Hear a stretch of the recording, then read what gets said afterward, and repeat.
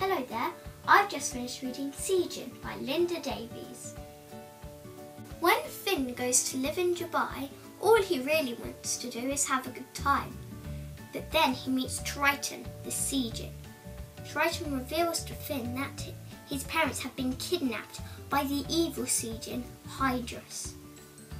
Djinn is set in Dubai, and my favourite character is probably George, because I think that she's quite courageous to go with the boys to rescue Finn's parents and to go and try and find her dad.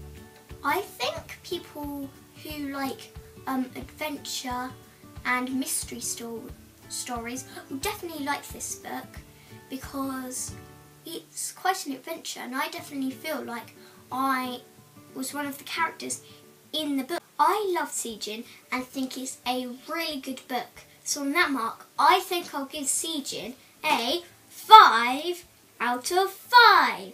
That's all from me today. Bye!